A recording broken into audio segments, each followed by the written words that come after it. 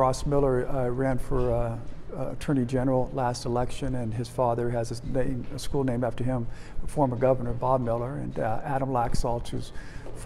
grandfather was one of the great senators in the state of Nevada, Senator Paul Laxalt. It is a unique situation. It probably helps with some name ID, but I think when you're talking about one of these type of races being a congressional race with $16 million put into the race by different parties, that the voters hopefully are voting because of what they've heard about the candidates and know about the candidates more than just the name they recognize.